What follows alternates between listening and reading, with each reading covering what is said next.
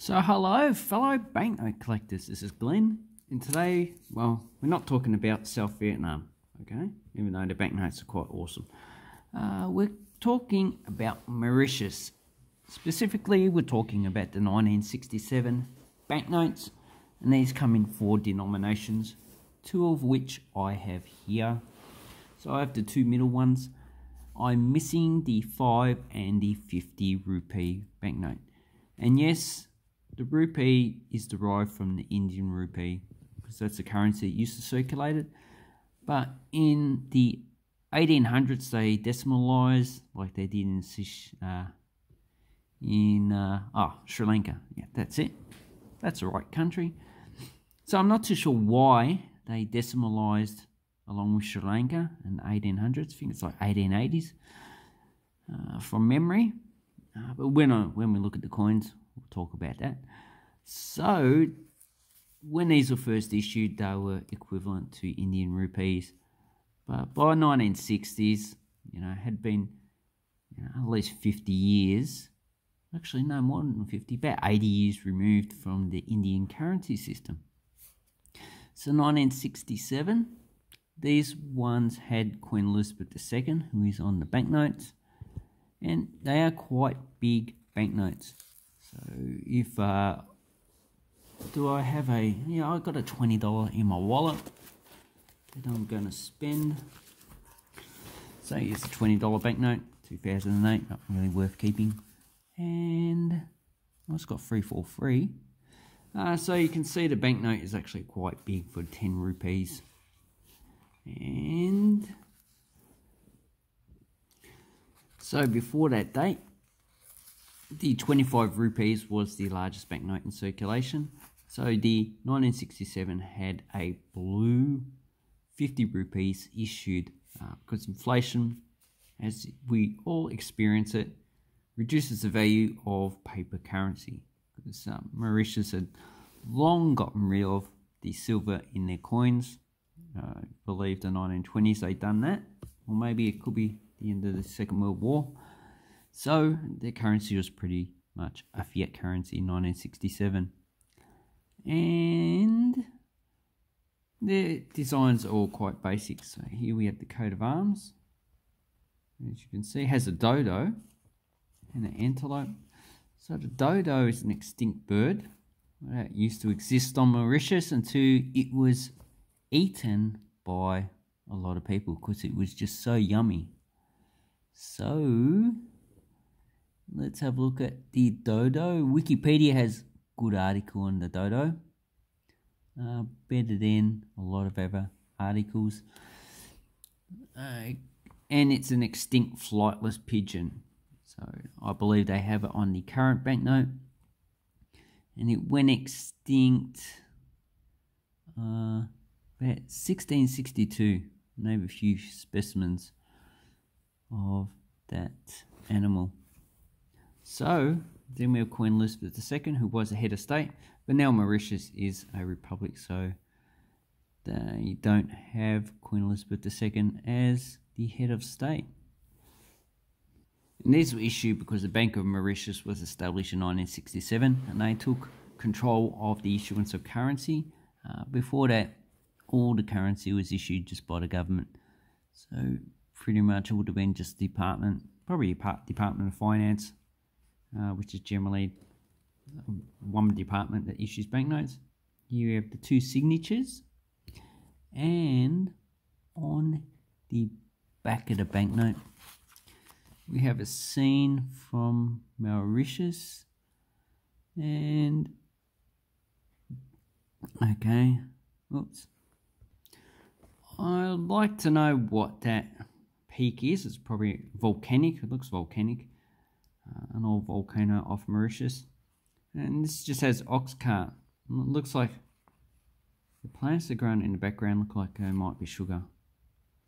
And there's some trees, evergreen trees. So this banknote in this condition probably costs about $20 to $30. These are not really cheap banknotes. They're a bit expensive, and we'll look at eBay and see what their prices are. And all of them, as far as I know, start with A. So A47. Go away, $20 banknote. And that's the coat of arms. So what's the other animal on the coat of arms? It looks very curious because I don't think they have any dodos. No, they don't have any dodos, but they don't have any deer. So the deer, maybe it could be Rudolph the Red-Nosed Reindeer who lives on Mauritius. And if, so the lower part, stars, blah, blah, blah, blah. Okay, the first quarter, Azure. In the second quarter, a Linford. So, I'm not sure what a Linford is. In the third quarter is palms. So that's there, palms. So let's have a look. So we've got palms. What's a Linford? Galley. Oh no, so that's a Linford there. It's a galley, a type of ship. Looks like stylized. Then we've got some keys. And yeah, whatever. So we've got a Samba deer. So that's the type of animal. The Samba deer, they live on the Indian continent, South China, Southeast Asia. But I don't think they're native to Mauritius at all. No, I don't think so.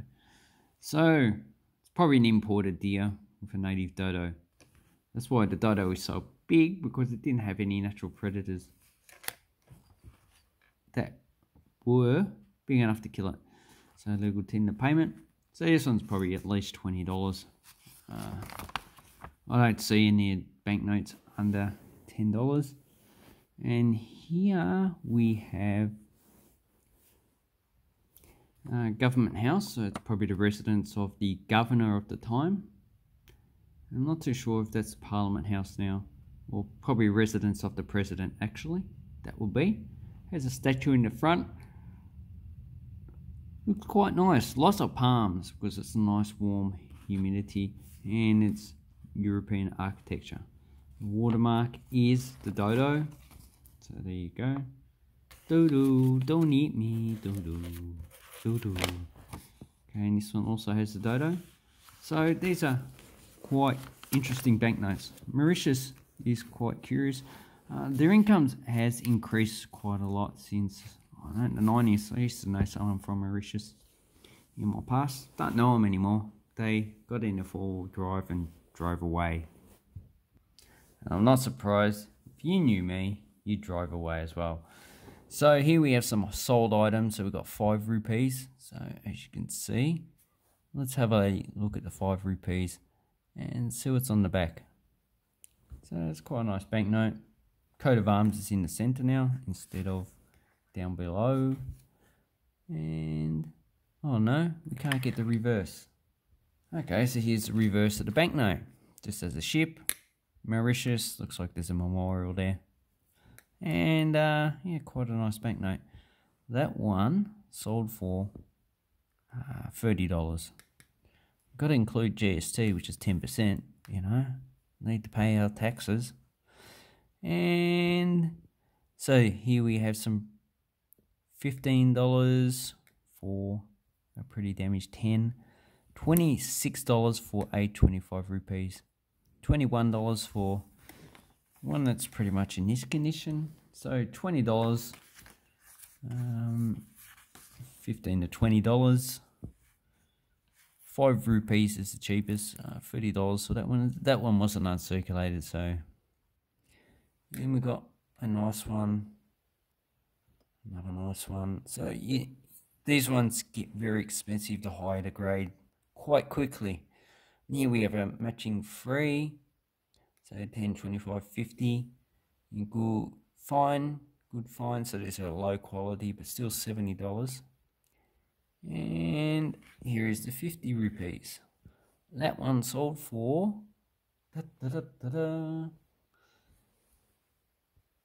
no, it's not going to load. It sold for $200. So really, very expensive banknotes. So last of all, Here we have the 50 rupees, as you can see. It's in the same style, the coat of arms down here. Same signatures. Start with A, and it doesn't have a backing. Let's see the reverse. Okay, so here's one with a reverse. Honestly, if you're going to put a banknote like this on any banknote, just put 2 photos. It doesn't hurt. With a camera, it takes like 5 minutes to do. Probably not even that, probably a minute. And this one has the port of Mauritius. So that's, and they're not exciting banknotes. You know, they don't celebrate anything spectacular. Unlike the modern ones, the modern banknotes are actually a lot better. And last of all, hopefully one day I can get these modern banknotes. So this is the polymer one, 25 rupees, roughly equivalent to about $1, I think. And it celebrates things that happen in Mauritius. Now this guy's farming. Anyway, so this is where I'll leave the video. Not a cheap set to get, but if you're interested in Pacific Islands, you know, these are really good banknotes to get. Anyway, thank you very much for watching my video. I'll leave a link down below to eBay so you can check to see, get Mauritius banknotes. I don't have these on my eBay account because these are part of my collection. Thank you and goodbye.